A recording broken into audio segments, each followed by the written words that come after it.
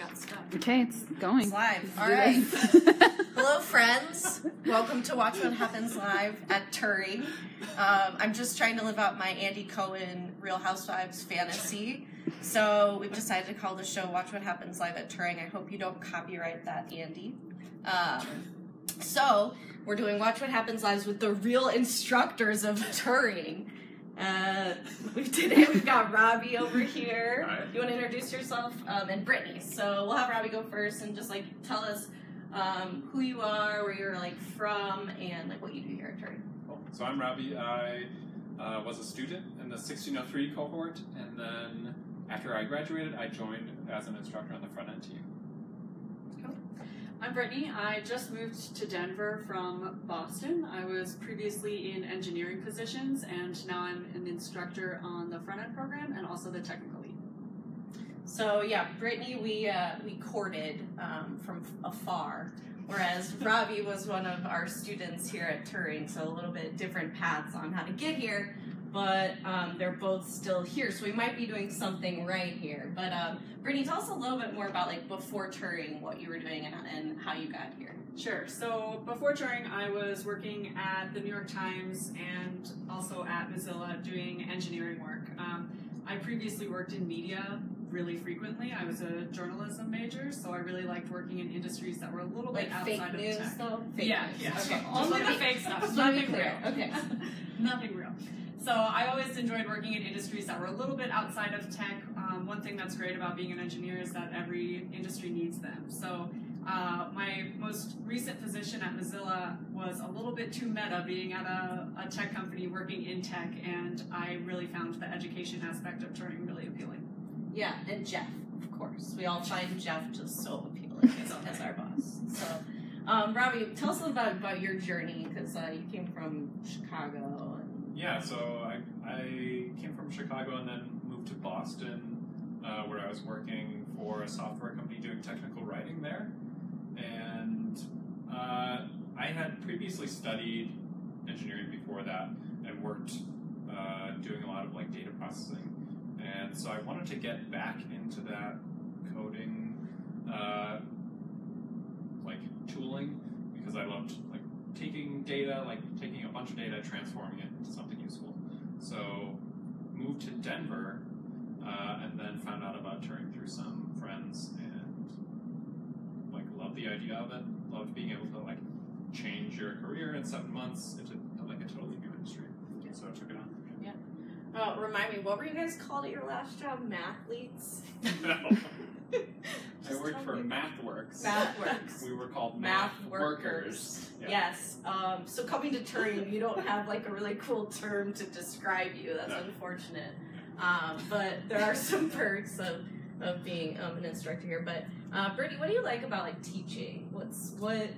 You said teaching really appeals to you, but what about that really appeals to you? Yeah, there's a couple things. So I've been teaching for just a couple months now, but a couple things that stand out to me the most are just how contagious the students' excitement is. So they're always really excited about even the simplest things that I might normally find, I've done this 1,000 times, I'm this isn't that cool, but once a student is that's really cool, I'm oh yeah, you're right, it is. That is cool. So I love the atmosphere and how the students can kind of rub off on you that way. And I've also learned a lot since I've been here. I think one of the things you miss out on when you're in strictly engineering roles is that foundational knowledge, especially when you're self-taught. You don't necessarily know how to articulate what it is that you're doing or explain the nitty-gritty details of what you're building.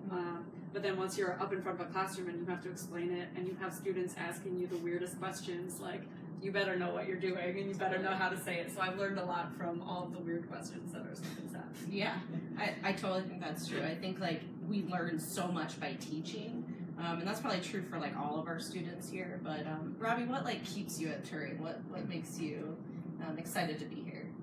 So I went through the back-end program, and then joined the front-end team because I liked in the last module. Even on the back-end side, you learn more front-end technologies, and really got into that. And so when I joined the front-end team, I still had a lot to learn on the front-end side. So still learning by teaching, of course.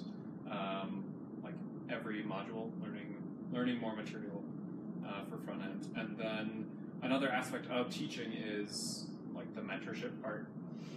So your class is usually like 20 to 30 people, and you're basically like in charge of mentoring them, making sure that everyone is on the same page, and giving like attention to any struggling students.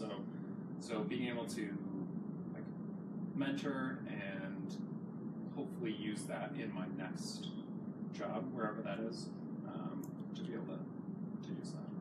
Sometimes I think it's scary that we've been given all this power, but it feels pretty good. Cool. So, Brittany, before you were here, you probably worked on some pretty cool projects. You've told me about one cool one. I can't tell you about that one. Can you tell us about a project that you can tell us about that you're excited, that you really liked working on? So the most recent project I had worked on at my last position at Mozilla was really exciting. We were starting to build some applications and some internal tooling for doing A/B testing in Firefox, the browser. So we would have developers that were using Firefox regularly and I'm not sure who does that anymore, by the way, but would sign up for the experimental features. It's similar to people that are using Chrome. They might use Canary to get those the latest, most experimental features. And when we had people sign up for these, we wanted to A/B test like new features and new experiments for them. So we had to set up a lot of internal tooling that would actually push these experiments to particular users. So getting that little sample set of users that we wanted to push these experiments to and making sure we blocked off the other ones was pretty challenging. We definitely sent out a bunch of experiments that maybe we shouldn't have to different people, but it was not without problems, but it was really interesting problems that we were trying to solve with that project. Cool. I thought that was really cool.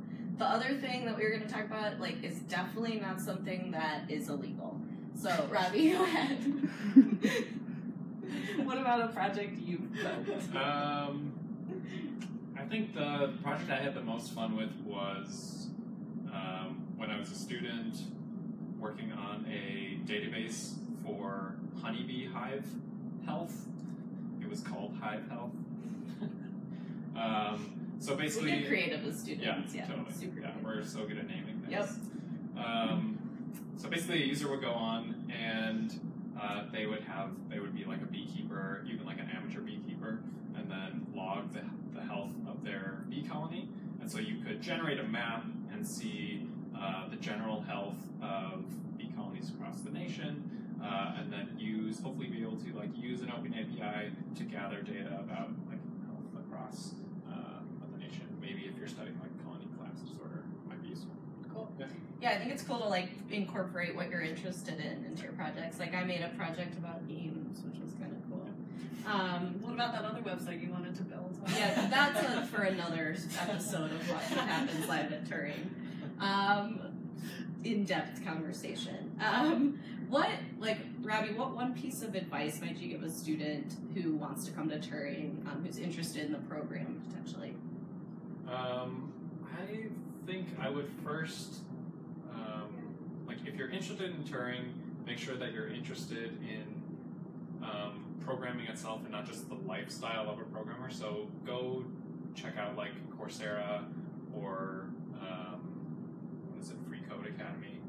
Check out those classes. Get your hands dirty in HTML, JavaScript, Ruby, whatever you're interested in, and then I would say explore your passions and see how the web could affect those, and then you'll have some ideas of how you want to apply things and keep excited about developing for those applications. Yeah. Brittany, what about you? Yeah, I think similar to what Robbie said, I think the most exciting applications always come from things that you want to build, and we see a lot of people that have these great ideas, but they don't know how to actually execute them because they don't have the technical skills yet. So that's kind of where we can come in and help them out with the things that they want to put to use. Like Robbie said, you wanted to be able to put data to use and actually build things with that. There are so many great ideas out there, and if we can just level up people with their technical skills and get those apps out there, I think the world will be a much better place. Yeah. Or worse. Especially the apps I think of building. Yeah. So, great. Well, we've got a Twitter question. Just kidding. We don't, but I'm going to pretend because we're on Watch What Happens Live. So our Twitter question is a fun one, and we're going to wrap this up, but I'm going to ask you guys, what is your least favorite animal? I know that's a weird question, because, like, who talks about hating animals? But me personally, like, I'm actually really not a fan of pigeons.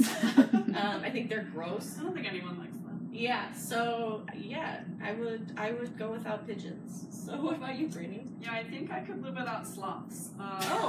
Okay. I used to really like them, but now everybody is obsessed with them. Sure. And I see them all over the internet, and now I just think they're overrated. So now I'm like, they're not that cool, everybody. Yeah, no, it's like that opposite effect of, like, when something's trendy, you don't want to like it. Yeah, like the 80s.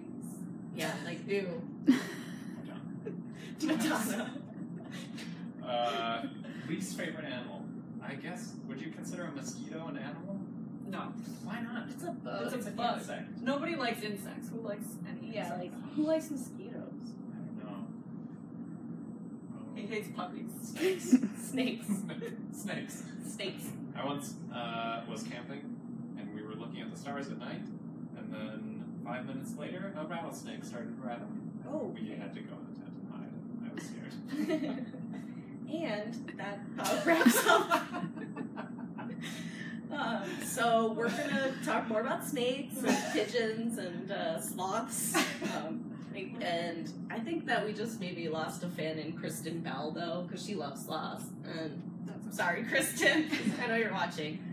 Anyway, thanks for tuning in. We'll see you next week with the Real House Instructors.